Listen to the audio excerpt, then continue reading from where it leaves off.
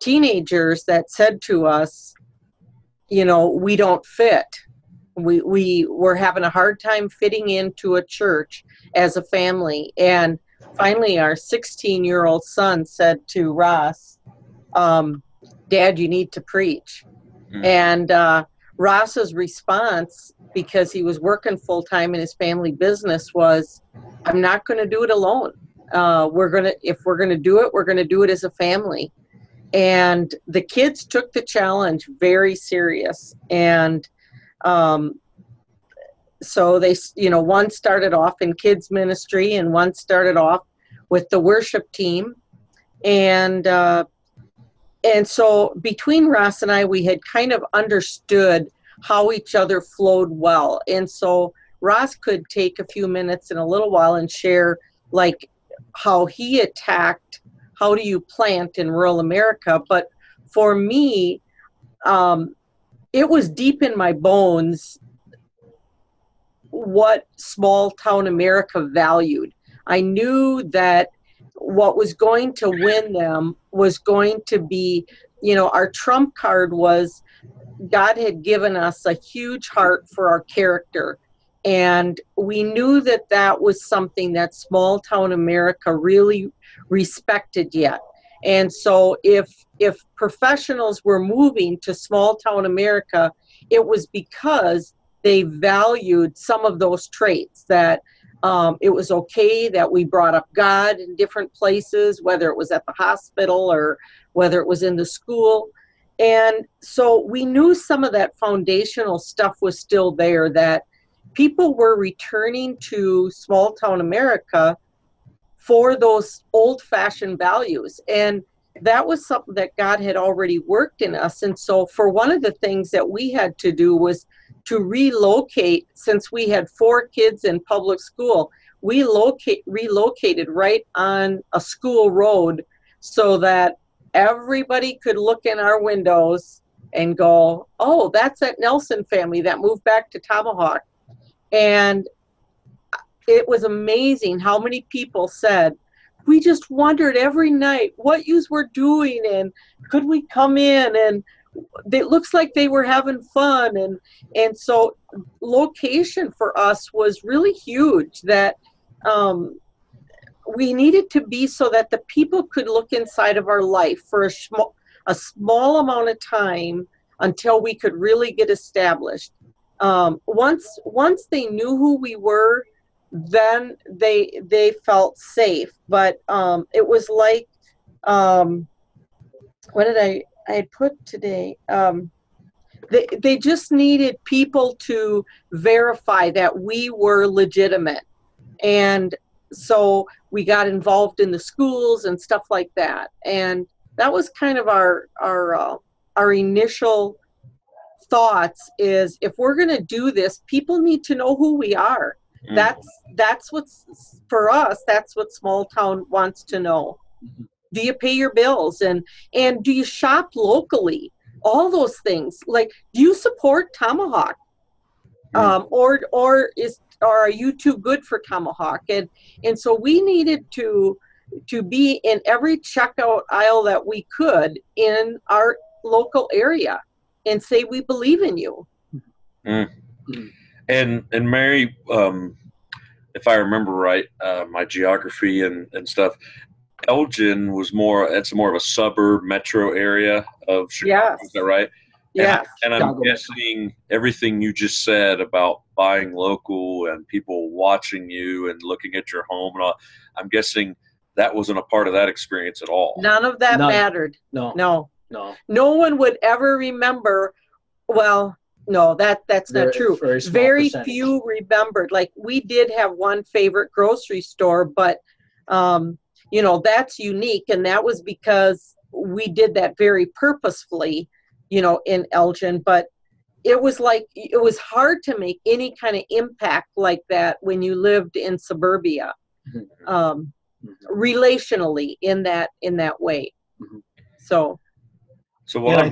Oh, go ahead, Ross. Missionally, in small town, when we moved up here, I worked in my family's business, which was a grocery store, and my youngest brother was overseeing the store. I led him to Christ a number of years previously, and so he gave me just free reign at the store to share my faith with whomever, whatever. But the neat thing about that particular business in this small town, our town's 3,500 people, and about 2/3 of the community would go through that store in a given week. And so, I purposely had myself there where, my face was out in the community. I was witnessing to people. I led people to Christ in the frozen aisle in front of the cheese. And, actually that's where a lot of our converts happened, was right there in a supermarket.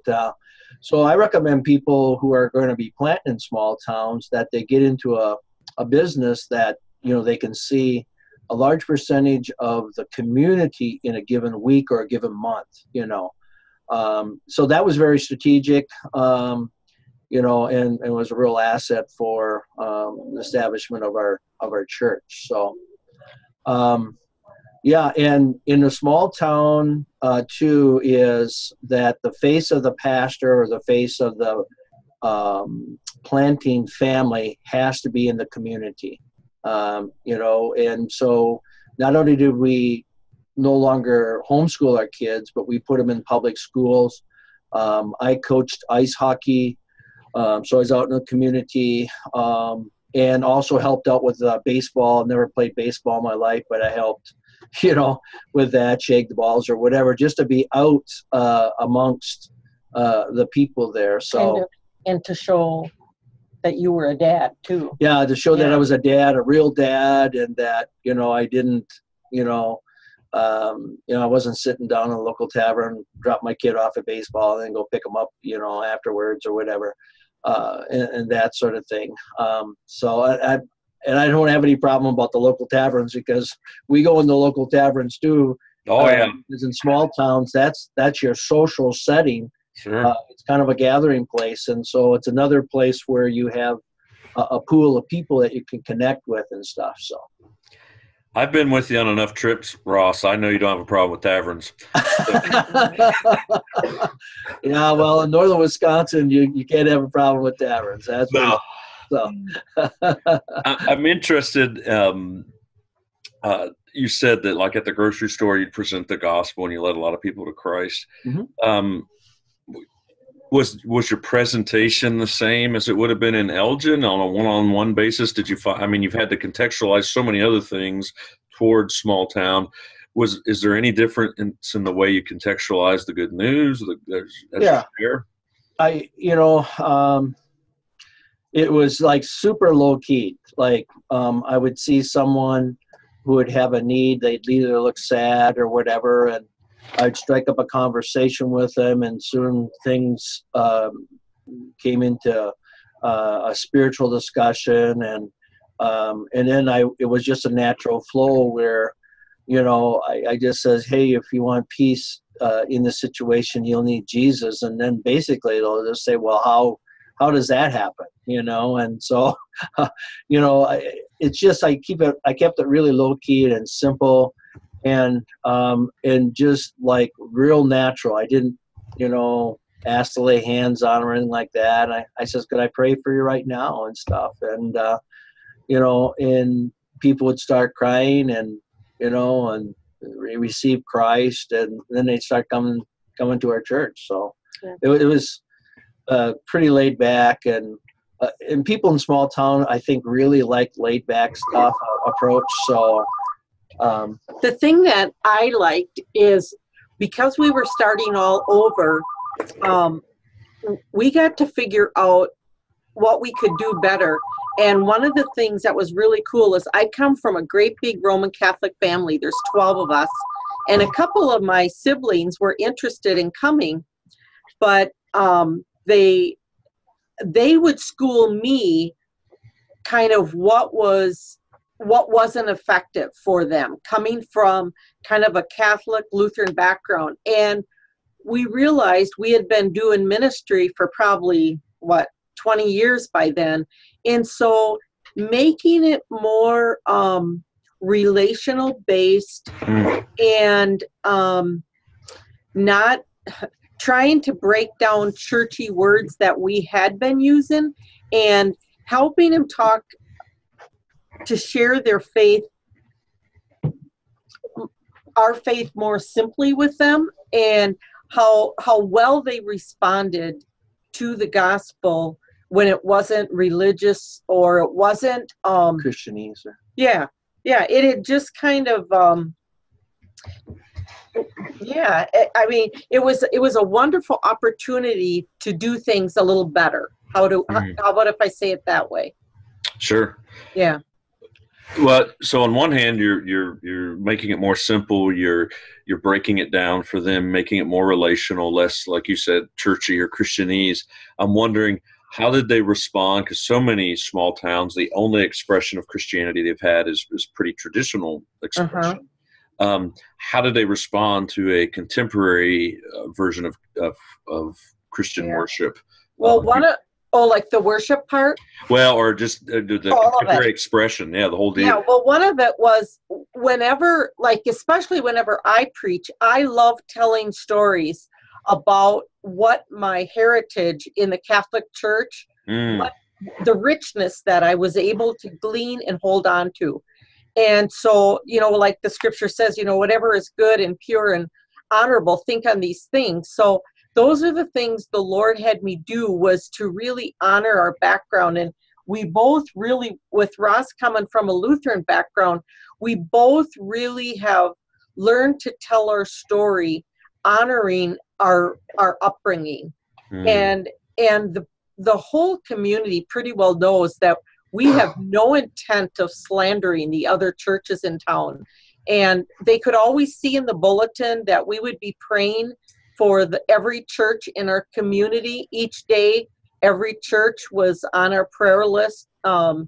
We would divide it up so that, on Monday it was one church and Tuesday it was another. And so they got that sense of community from us. And then Ross started going to the ecumenical pastors meeting, and we would do some joint services. We've tried different things over the years to connect with them.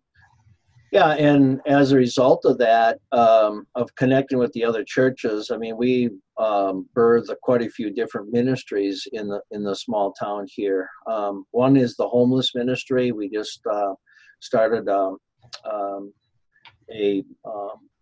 home. Actually, the Catholic Church had an old nunnery behind their church building, and they donated that to our homeless ministry for $1 a year for the next 40 years or whatever. It was something ridiculous.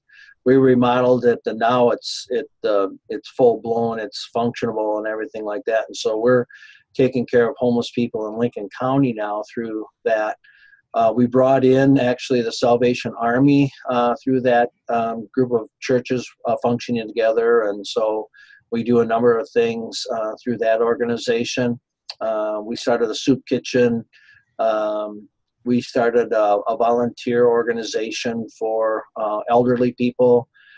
There's a lot of things when the churches in small town cooperate with each other that those things can come to the forefront and be very fruitful. Yeah, we do backpacks for the kids that don't have enough food on the weekends, and that's all ecumenical. That's cool. Yeah. So it's not just the vineyards doing this, it is the body of Christ. Right. Awesome. Right. Awesome. Yeah. Before we go much deeper, I do want to say there is a Q&A section to our webinar. So if you have a question, you're listening in on this, go ahead and just shoot a question. I'll get to it. I'm kind of a one-man show right now, so it might take me a couple minutes as I'm running some other stuff here, but we'll definitely work in your questions. And here in just a few moments, we're going to get into some specific questions that people posted to us via Facebook earlier the last couple of days. So, but I did want to let you know, if you're listening right now and some things are prompting, you prompt us some questions, or if we're not scratching the right itch, please send us questions. We want to talk about the part of mission and contextualization that that attracted you to this webinar. And so please send us your questions, and we'll get to those. I want to dig in just a little deeper here on how did you contextualize doing church? And we don't have time probably to do all of these, but things like discipleship or small groups or outreach or even the services themselves. You did big city church in Elgin, and now you're starting over in Tomahawk quite a few years ago. And how did you have to change? What looked different? How did you contextualize this for your town? Yeah, one of the things that we had to do, though, is we had to check out, just kind of the spiritual atmosphere of town, what type of churches were available and that sort of thing. And then that determined what kind of expression, our worship would take. It was, pretty, laid back acoustic initially, a bit of a country twang to it, if you will. And then the type of preaching, I did expository preaching. I went through the Gospel of John initially. I think it took 2 years to do that. And the reason why we went in such a slow pace, because we discovered that people were basically biblically illiterate coming from, especially if they came from a traditional church background. So we were really careful of doing, just some really solid explanation and teaching and stuff. Everything we did, we were careful to explain things. Like when we did communion, I would emphasize, what we were doing here, what's the significance of it and stuff, instead of just saying, okay, we're going to have communion, say the words from the Gospel of Matthew, and then just go ahead and participate. And what happened is that people didn't realize the rich, deep meaning behind each one of those aspects of the worship service. And so we just took the time to explain those things, and people really, really appreciated that. And it was a much more rich experience, and God still showed up on it. So that we were very intentional about that. Also, the way we did our service, we were pretty low key. What we did, we kept it safe. We in fact, right up front, we told people that we want to keep this service safe so that you can invite other people who would be interested in knowing about Jesus to the service. And that would probably be a change from our Elgin community to Tomahawk. Elgin had a little more expressive worship, and when we initially planted, we knew that it would get a label immediately in small town America, okay? And we had to figure out what type of label we wanted to start with. We could grow it, but if it was going to be, if we were going to be, as husband and wife and our children, if we were going to be really expressive immediately, it was going to have a label of being a charismatic church.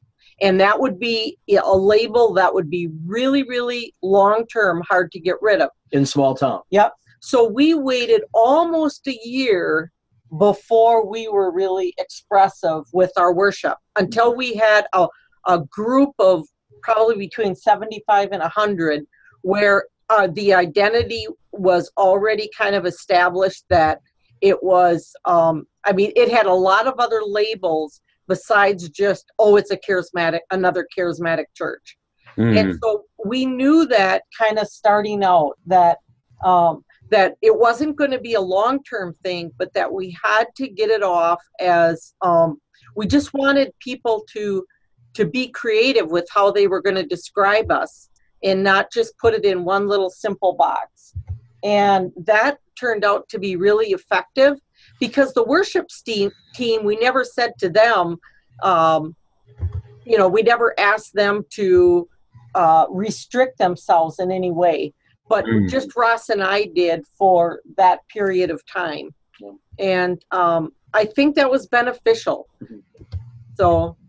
And then in terms of outreach, you mentioned about outreach. what I did was, and this was part of the initial DNA of the church, that we're going to be servants to the community. So one of the very practical things that I did is I went and offered my services to the local funeral homes. And I just said, if any of you guys have a family that doesn't have a pastor, that would like to have a pastor, please call me. I will meet with the family and do the best I can to accommodate them and in their time of grief and stuff. And that's worked out really, really well. The other thing that we did really intentional in terms of serving the community is that, you know, we got involved in children's activities in the community, as well as elderly things, you know, nursing homes and other things as well. And what we found in a smaller town, if you take care of the kids and the elderly, everybody is in love with you. You know, they go, oh, here's a church who really cares. And, you know, they're reaching out to those two groups in the community that some people just say, well, golly, it's going to take a lot of time and energy to work with kids, or the elderly really don't count anymore. Let's just, you know, leave them over there in their corner in the nursing home or whatever. So we were very, very intentional about that, and that paid some really good dividends in terms of winning favor with the schools, winning favor with the nursing homes, even the hospital. You know, so those are things that we did very, very intentional on outreach. Now some of the outreaches go ahead, Joe. I was going to say, now, was that a different strategy than when you two had ministered in bigger towns? I mean, the intentional part of children, elderly, funeral homes, those kind of things. Yeah. I mean, in Elgin, we were right downtown Elgin, so we were dealing with gangbangers. We were dealing with, a lot of homeless people. It was a total different strategy, and so, you know, the way we did church. That was racial reconciliation. We did ethnic diversity. Yeah, we did. It was a total different emphasis at the Elgin Vineyard compared to here. Okay, great. Yeah, great. Yeah. One of the things that I think that we do quite well also is that touch, that when you're in a small community, you get the privilege of knowing them on many different levels. You probably know where most of your congregation works. You know their kids in school and stuff. And so, like, our communion time is a very special time where we get the privilege of knowing, like, usually who's pregnant and being able to pray for them. You know them by name. And so there's more contact with touch and care that you might not have necessarily in a real big community. You might know more information, and so you might have the ability to be more relational. That's cool. So that was a plus. You know, the other thing that we were able to do is there was a huge need in our community to love on the adults with disabilities. And so for the past 8 years, that was a ministry that we have developed into a full a monthly small group, continuing to reach out. We do full meals and birthdays. I get to preach for that one. That's really fun. But we do Christmas parties. Everybody gets a birthday party. And we do dances, picnics in the park, and they look forward to that every single month. And that is a huge team that provides that. Almost as many as, there's like between 28 and 35 adults with disabilities that come, and it takes probably 20 to run that monthly outreach. How awesome is that? Yeah. Very cool. Yeah, and so I think in small town, if you look at the people who are kind of left out, the fringe people, you know, if you bless them and take care of them, I tell you what, word gets around it'll be on the local radio, you know, the next day or the next week, or in the local newspaper, which comes out once a week. Somebody will be yakking about it, and it just gets, you know, a lot of mileage right away. So that's super cool. Mm-hmm. Well, we're talking about missiology and contextualizing church and church planting in small town USA. I want to remind you, if you have any questions, go ahead and send to me through the Q&A. Tanya, I want to apologize. I saw your hand was raised, and I'm learning this new software. It's our first time using this particular software, and I cannot figure out how to acknowledge you. So I'm doing it verbally right now. So if you have a question or a comment, feel free to hit the Q&A button and send it to me, and we'll get you on there. Real quick before we continue, just do a couple brief announcements, kind of take a little come up from air here from this great conversation. If you know anybody in Central California, Small Town is going to be over there doing a seminar March 12th, 9 a.m. to 4 p.m. in San Luis Obispo, and a couple hours north of LA, and going to be meeting with vineyard pastors there, many of whom are bivocational, and going to be talking about how to partner, how to do triads, how to partner up and do church planting together. And I know the Northern Wisconsin triad is doing gangbusters and is just got, I don't know, 20-some people in their residency in several cities that they're targeting, small towns are targeting, and it's all happened because of triads. I know I'm in a partnership, and a church is planted in a small county seat east of here that would not be there unless a couple vineyards partnered together. So we'll be talking about that in California. And then in May 19th through 21st, here in Lancaster, we'll be doing our Small Town USA Church Planting Conference, and not only a church planting, but just doing church and pastoring and planting in Small Town USA. We're blessed to have Phil Strout as a keynote speaker at that, followed by practitioners, men and women who are actually doing this in small towns, and I'll be hitting the EDLD stuff of evangelism, discipleship, leadership development, and diversity, and how to do that in small town. The price is $75, and that includes your Friday meals, breakfast, lunch, and dinner, as well as Saturday morning breakfast. And we'll have breakout groups during those meals, so people who are kind of in an affinity group, multi-sites could meet for breakfast or those kind of things. People who are bivocational could meet together, and we'll have breakout groups during the meals, and trying to keep it as economical as possible.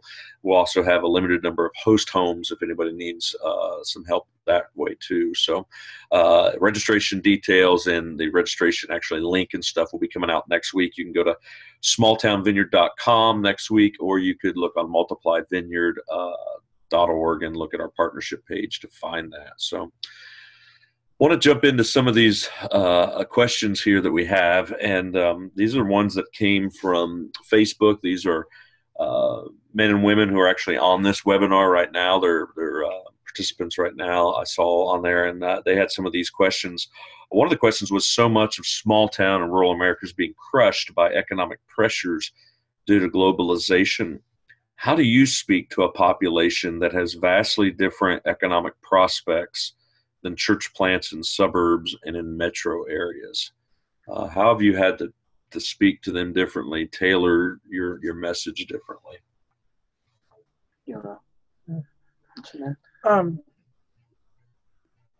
Well, we certainly offer a financial class, and we do talk really honestly about living, and we try to teach by example as far as living within your means. And so Tomahawk has been affected,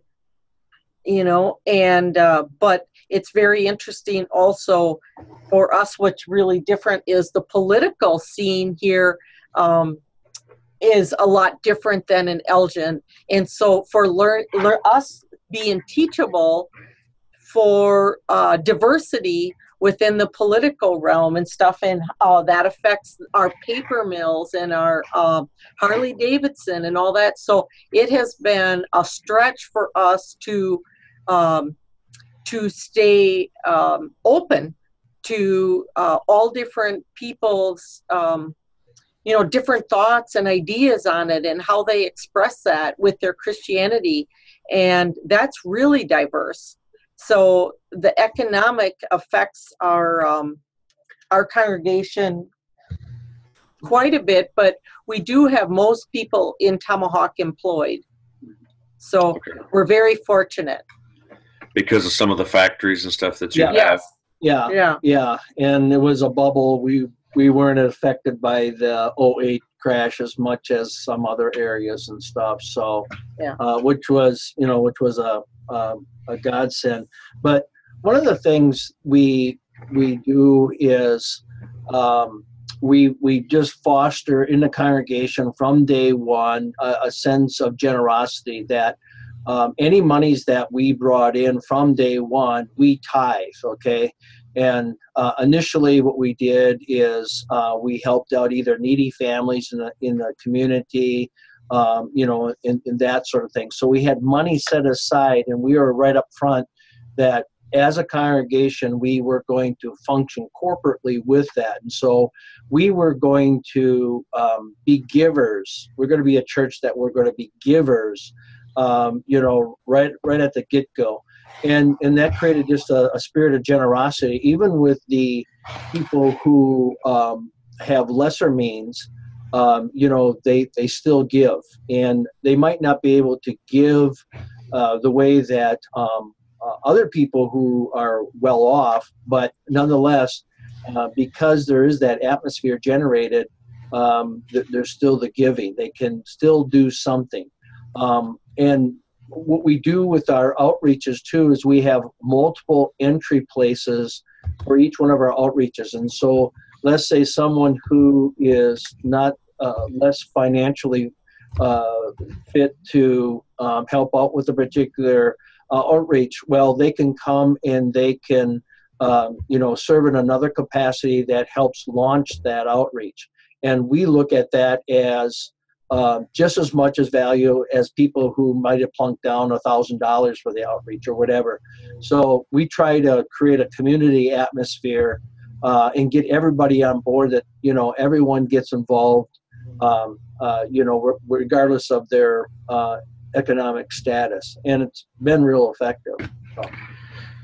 Michael Hool brought up something. He texted a question here, just of that in small towns there is a lot of economic diversity. So, for instance, in suburbia, you may have pretty monolithic or pretty close in a suburban church of fairly middle class to maybe upper middle class to upper class folks coming. But I imagine in small town, your church is made up of people that are probably well below the poverty line to perhaps the town eye doctor and dentist. Speak to that a little bit. Yeah. That was a real growing curve for us, because our greeters, you're going to know if someone walks in, if they're the local doctor or if they're the local dentist. You're also going to know if the girl that walked in was out last night at a bar making bad choices. And so we got to learn as a group, do we treat every single person that walks in the door with total respect, and that we show as much love for the doctor as we do for the girl that was out last night. And that, coming from Elgin, one of the things Ross and I realized is we were actually more comfortable working with the poor than working with people that God brought in that we probably guessed had money, but we were insecure in ourselves. And so we didn't look them eyeball to eyeball and think that they could fit in our church and feel comfortable with us. And so Tomahawk, we got to start over and go, if God brought them here, it's for a reason. And so to build up our own confidence and shake hands with total respect that this man and this woman, they all need Jesus just like we do.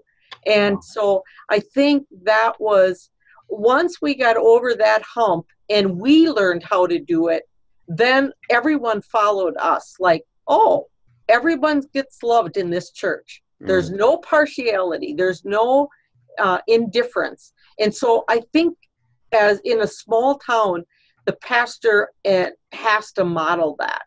You know? That's great. We're getting some good questions in here that I wanna get in on. Pat and Jenny Schultz ask. We know them. Oh, you know them? Okay. So is this a softball question that they're lobbing to you, or are they going to get you with the hard ball? We'll see here.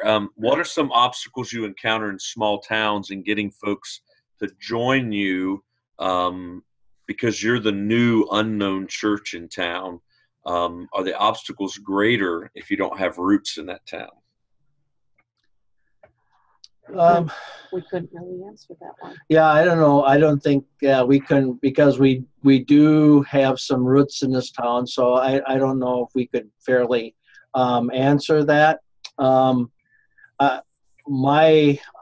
just think if you love on people in small town, though, that you get in quicker, you get into the inner circles quicker, and so if you're real, if you're not religious, phony, if you're just real, everyday person, and just, love on them, love on their kids, you'll win their hearts, and, they will accept you.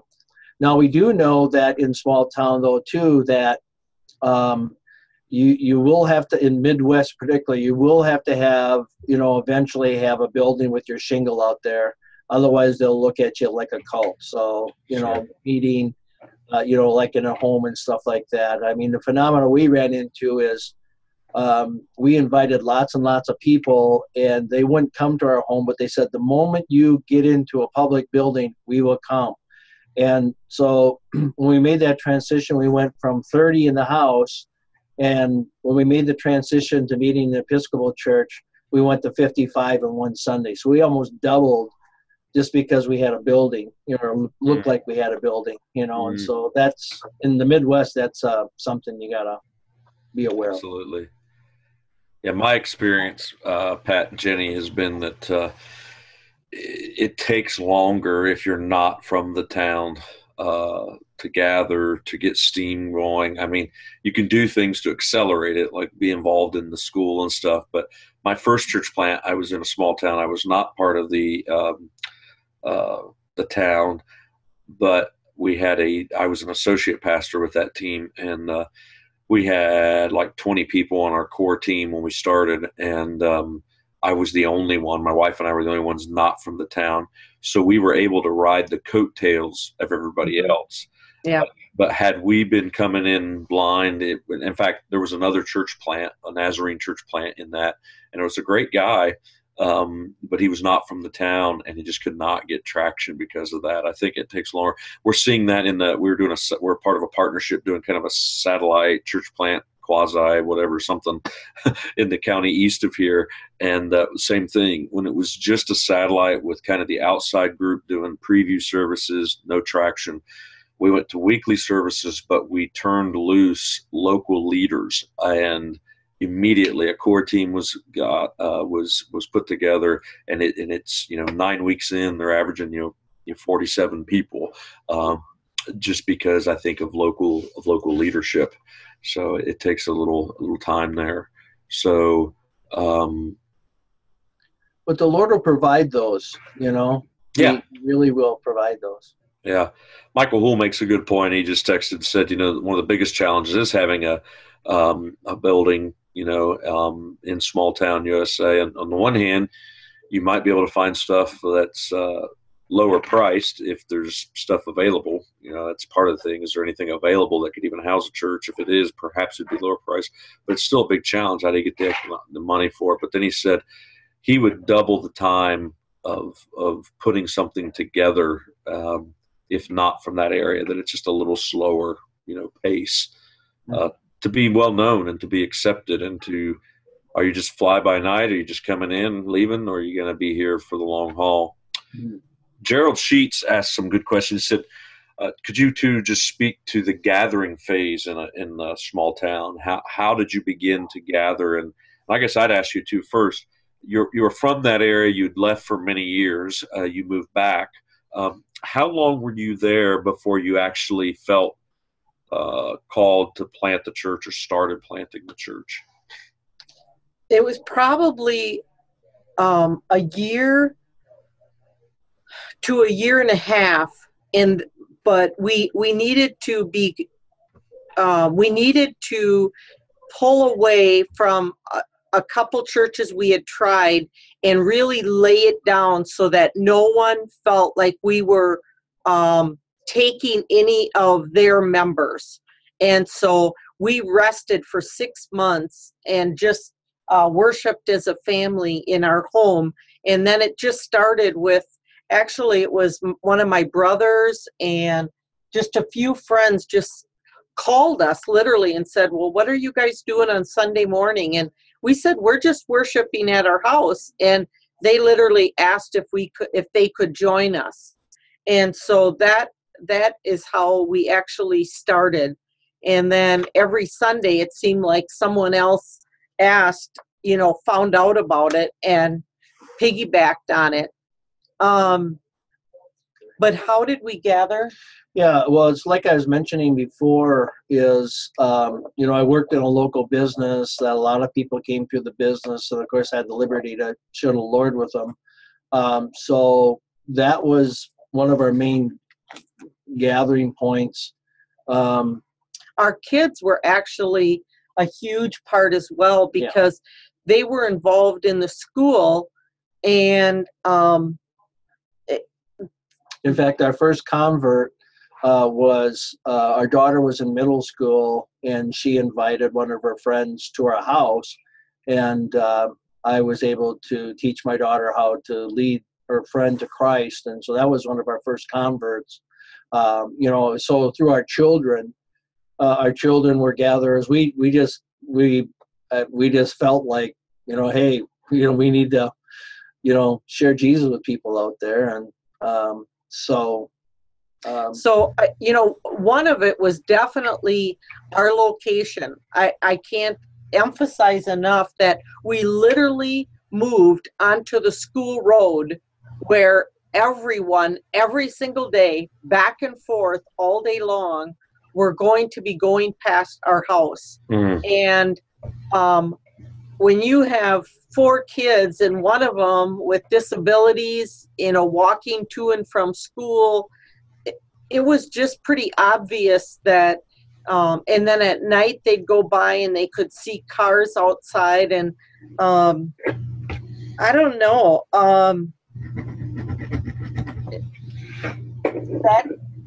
so location, I would really recommend that, and Ross is such an introvert that he couldn't maintain that position of staying so public for a long time, but until we got off the ground. So we stayed there 4 years, and so then once the city felt really safe with who we were, then it wasn't about us anymore. It became so much more about the congregation as a whole, and then we could move off of that street and get some privacy back in our life. So couple follow-up questions to that. Mary, would you say, is that part of the deal in small town that you have to have your life be completely public? Is that part of the? I think so. Yeah. They're looking for, are you the real deal? And much more, no one in Elgin, I don't think, would have known if we paid our bills, if we shopped local, if we cared about the community. I mean, literally, the proverb that says, when good people bless a city, it prospers. Sure. Like, that's the heart and soul of who we are. We believe that. And we believe that our church can bless this city and make a difference. And so you got to get that in your bones that you're out to do this city well. And then find out, what do they need? And so I guess we just love that. And so to me, it's walking, it's choosing to shop local. It's choosing to get the names of all the cashiers at the local grocery store, and just doing your acts of kindness right in that town, and trying, believing you're making a difference, and knowing from the scripture that you are, you're making an impact. Now, my guess is you still have boundaries for your life, for your family to some degree, don't you? Totally. Mm-hmm. Okay. Totally. Yeah, well, ever since we started having kids, and we're in the ministry when we started having kids, and but we pretty much made a hard, fast rule that we will have a family night. Every week we had a family night, and that was our sacred night as a family, and the kids knew that, and we'd play games together and stuff like that. And then the other thing too is, ever since we had our kids, we took them along with them. We took them along with us in the ministry. I take my kids to the hospital, and even when they're little, and showed them how to lay hands on people and pray for people. And so, that was something that the community could see that our family was doing this.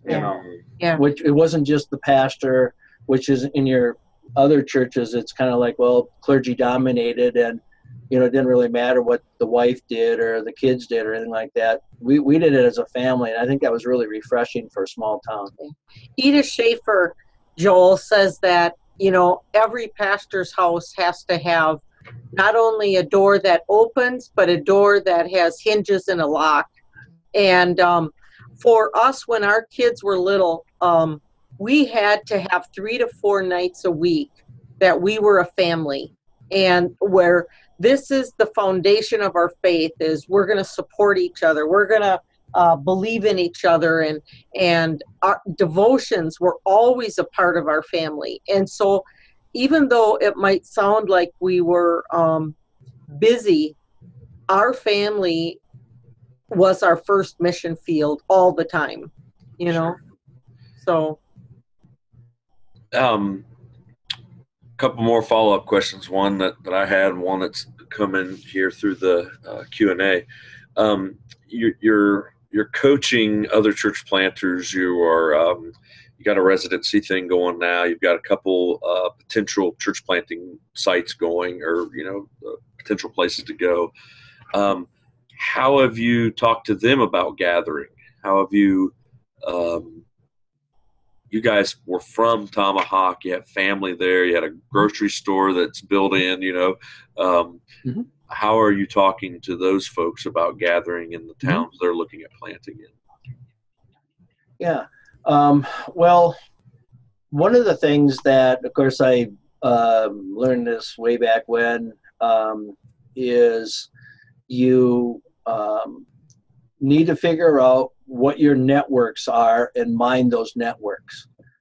So, like for instance, with Pat and Jenny possibly going to Point, he has a network within his business that it's associated with. If he's a golfer, that's a network. If he volunteers at the food pantry, there's another network. What we did in Tomahawk, I picked out 3 networks that I was going to mine, and we stuck to those. And so we weren't everything to everybody, like Paul says, be everything to everybody. But we focused on 3 specific networks, and that's where you did your gathering out of. Does that make sense? And it doesn't matter whether you're introvert or extrovert. It's just those areas that you have a passion about, and you care about those people in each of those groupings, and God will raise up people in each of those networks that you can share the gospel with, disciple them, and they become a part of your church. So that's what I would recommend. Yeah. And so he would tie in his time with his children with hockey, and hockey was one of the areas he would mine, is all the hockey families. But it was also in the context that he was teaching his son how to play hockey, and he was spending time with his son. So it flowed together with also being a dad.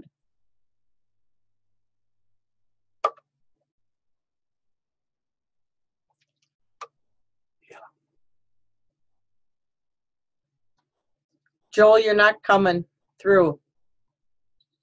Thank you. I muted myself earlier. Sorry. Thank you. Have you ever had any time where you have had the Hatfields and McCoys? One of the participants has sent this question to me. Have you ever had that happen in your church where you've had, because of small towns, and there can be factions in small towns? Never had that? Yeah. We got the Hatfields and the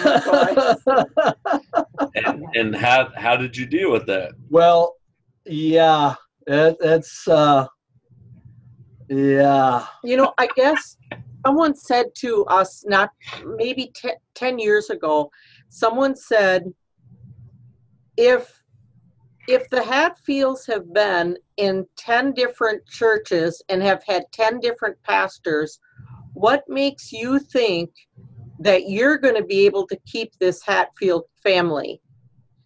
And what makes you think you're so powerful that if all the other pastors failed them, what makes you think you're going to be able to keep them? Yeah. And so one of the things is being able to laugh at yourself and say, I'm not that powerful. And so even though this family thinks that they're God's gift to this church, there's a good chance they'll probably be frustrated with us in a short amount of time. And so to really not hold on tightly to those people. And have you had to have direct conversations, like especially if a faction was sucking the life out of the church? Have you had to have direct conversations and ask them to leave, or what have you done there? Yes, that's all I'm going to say. Okay. Yeah, this is being recorded, so yes, yeah. Yeah.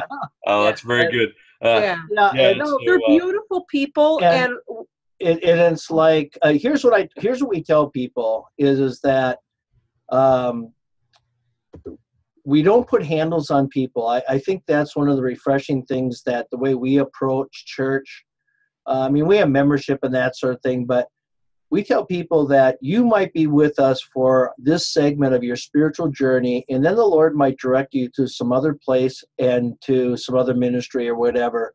But as long as you're here with us, we really appreciate it if you cooperate, with the vision and the leadership of the church, and let's just move this thing forward. Let's create a healthy culture and let's move it forward.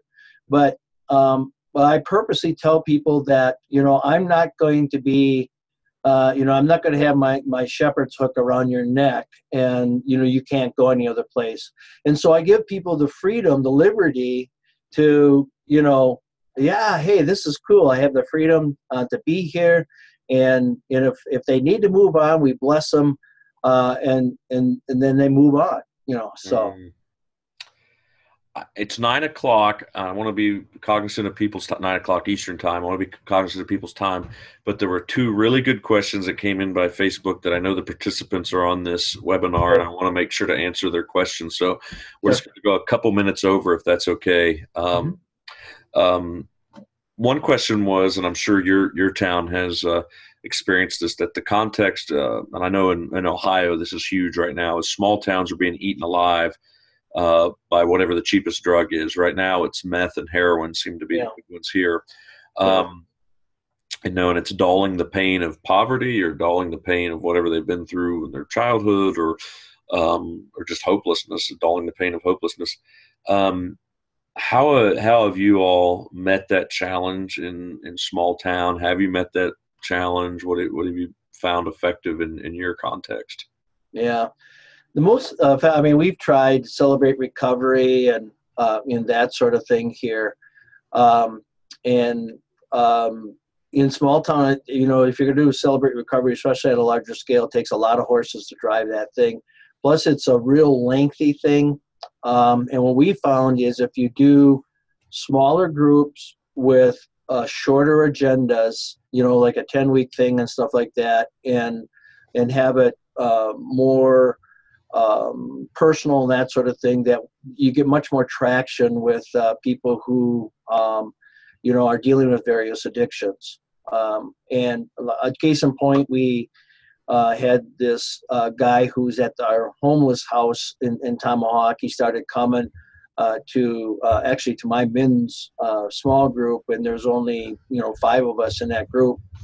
And so it just so happened that one of the other guys in the group was in recovery too, and so there was a relationship developed with that guy with someone else in recovery. And then as a group, we helped that person along. In fact, he just gave testimony in church this past Sunday about how we're holding him accountable, and he's got a job now, and he's walking the straight and narrow. But it's not easy, because even if you have Christ-centered recovery, the percentage still is rather small in terms of success. But nonetheless, you want to give them the opportunity to be able to respond to Jesus and his transforming power. So that's good. That's good. One final question here before I do a couple announcements. We wrap up. Brad had asked a question, and I thought it was good when we talked about it beforehand. That anytime you're talking about contextualization and missiology and stuff, there's always the idea of how far is too far. Have you ever felt like that? Have you ever had times in small town, ministry that you felt like we've altered the gospel too far? Are there any lines that you've drawn that said, no, this is what we stay to? Does that make sense? That we can be culturally relevant and perhaps compromise core beliefs. Yeah. And let me just respond to that with a story, okay? One of my sons worked for my brother in his business, and there was a beer distributor who got his girlfriend pregnant. And so my son was saying, well, what are you going to do with the baby? And the guy says, what? He says, well, aren't you going to, dedicate that little one to the Lord? And the guy says, well, let me talk to my girlfriend. And so they decided to do that, and I was available to do the dedication. Now, neither one of these couples, they were married. They had this little girl out of wedlock. And I says, I typically do dedications at people's homes, just because I attract a larger crowd of unbelievers at a home. And so I went out to this guy's place. They had a tent set up, and they were partying hardy by the time I got there. And so I went and did the dedication, and just shared a little bit with a few other people there, ate some food, and took off. Well, 6 years later, that couple walked into our church. In fact, this just happened last year with their 6-year-old daughter that I did the dedication, and they says, remember us? I'm going, no, I don't, because I only had one contact with them. And they just says, well, we're here, looking to straighten out our lives, and we're looking for God, and actually we're looking for someone to marry us. We're finally deciding to get married, and can you accommodate us with that? And shortly after that, the young man came to Christ, and then about a month after that, she came to Christ. They got married, they got water baptized, and they're in small groups. They're in small groups, and in fact, they're potential church planters. And so you can't be afraid to step into their world. You don't compromise the gospel. I didn't compromise, what I presented in terms of Jesus, and dedicating that child to the Lord, and the seriousness of that and the expectations around that. But I wasn't intimidated by the environment. I had to step into their arena and Jesus. And they knew no different. They don't know any different. People, all they know is party, and it's like, okay, well, you have to step into their party, and not be afraid. So there's a story. Now, other churches will swear up and down that I compromised the gospel, I compromised dedication. You just can't do that, and I'm sitting there going, nonsense, Weddings the same way. We like to do them lakes, taverns, wherever, because it's just the world they live in. That's great. That's great. Ronnie Higuera says, awesome. He liked that one. So, so Ronnie liked that story. Cool. Well, we appreciate your time. Thank you for doing this and preparing for tonight, Ross and Mary. We all appreciate you all doing that. And thank you for asking. Yeah, us. Thanks for asking us, Joe. Yeah, these two are a jewel to the vineyard. They have lots to offer. And if you can ever get around Ross and Mary, they're the real deal. They are living this out and making disciples who make disciples and making a real big impact, not only in Tomahawk, but they stretch beyond that in the people they coach and shepherd and impact around northern Wisconsin and around the vineyard movement. So thank you very much. Want to remind folks just a couple quick announcements here. We do have coming up, we have our partnership meeting on triads. We're going to be doing some training March 12th, 9 a.m. to 4 p.m., and that's in San Luis Obispo, Central California. If you know any vineyard folks or anybody, any denomination, any group that's interested in planting in small town USA, we'd encourage you to have them join us there. They can find more information on our partnership page at multiplyvineyard.org, or they can contact Mike Fry, acerbugeye@yahoo.com. Also, our Small Town USA Church Planting Conference and Doing Church in Rural America Conference, May 19th through 21st with Phil Strout, and then a bunch of practitioners, not people who are into theory, but people who are actually doing it in Small Town USA will be there leading affinity groups and main sessions, and be a great time. It's $75. That includes all of Friday's meals and Saturday morning's breakfast. And there'll be affinity groups happening during those meals, so you can hang out with different people and share life together and stories and encourage one another. So the last one of these we had close to 60 people from 11 different states all over America came to it. And person after person left telling us that it was one of the first church conferences and planting conferences they had been to where they actually felt understood, because it was designed for small town people. So in the small town context, we hope you can make it there. And I should note too, I didn't get a slide made, but we will have our next webinar in March, and that'll be March 10th. And Michael Houle will be sharing about triads, why to do triads and how to do them. And he has put together a great little resource, a little paper on how to do that. And so he's going to be sharing that with us. So we look forward to that. And Ronnie Higuera is going to be interviewing him, and they'll be dialoguing about that. So I hope you can join us. We'll send out an email and have more information on that. Well, I want to thank you all again for joining us. Thank you, Ross and Mary. I don't think we have no more questions, so we are good to go. So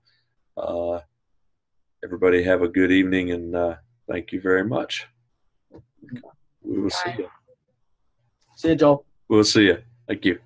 All right. Take care, buddy. You too, buddy. Thank you for doing this. Yep.